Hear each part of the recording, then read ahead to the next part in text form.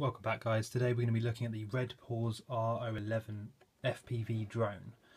Now this is probably the best FPV drone for indoor flying that I've ever seen, and that's for a number of reasons. So firstly, this is a box. You get the FPV goggles, you get the transmitter, and you get the drone, all in one lovely box.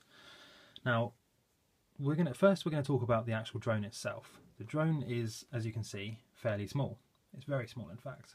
So this grid here is 1 centimetre cubes.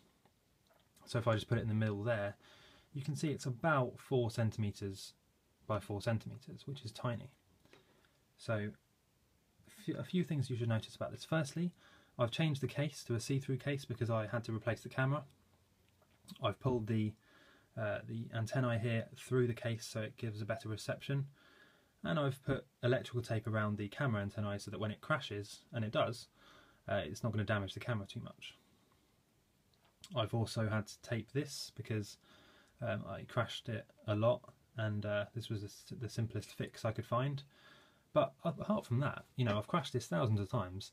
It still flies, and it still flies just as well as it did when I first got it. And it's just because it's super durable, it's super effective, and as I said, it's the best budget drone you can get for FPV flying. Now, what you get in the box is you get the drone itself here. You get a battery. It only comes with one, by the way, one battery. You get the USB charger, which is in another box, I think, and you get the transmitter here.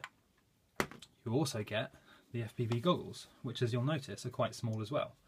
They're about, let's put them on the grid, they're about 6 centimetres by 7 centimetres, and yeah, they're very comfortable, very easy to use. They actually, and this is interesting, this is going to be another video, they give a better picture and a more smooth, responsive picture than the Crazy Pony goggles, which double the price, as well as a couple of other brands as well. These are very good, and it's almost worth getting this package just to get these goggles, but that's another point anyway. So, you put the battery in, you hook it up, and what I'm going to do is just turn it on. The battery's, I think it's out of battery actually, but it's okay. I'm just going to talk about the controller now. So the transmitter is very different to the normal type of transmitter, which is quite hard to grip. This has got serrated edges on the thumbsticks, so you can always make sure you're in control. And it's just easy to use. It's fairly small. Nothing really to say about this other than to get a longer range, what you can do is actually pull this wire through the casing, and that doubles or triples your range. That means you can fly all around the house, as you'll see now. I'll show you a video. But other than that, it's just a great drone. It's just very easy to use, very strong. It survives a lot of crashes, and yeah, gets about a 3 to 4 minute flight time.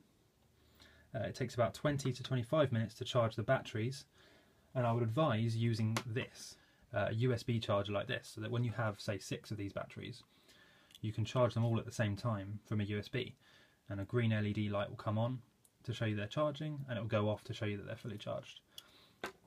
That's going to mean that you can pretty much fly non-stop. You can charge 6 batteries at a time, then you could even get another one of these and charge another 6 while you're flying those 6. So highly recommended to get one of these. There'll be a link in the description. And that's pretty much it.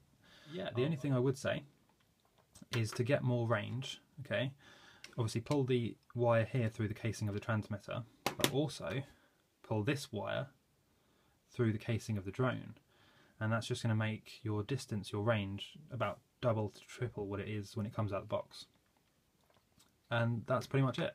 Hope you enjoyed this video. If you haven't actually got one of these drones yet, you can find a good price in the description below, and I'll see you in the next video.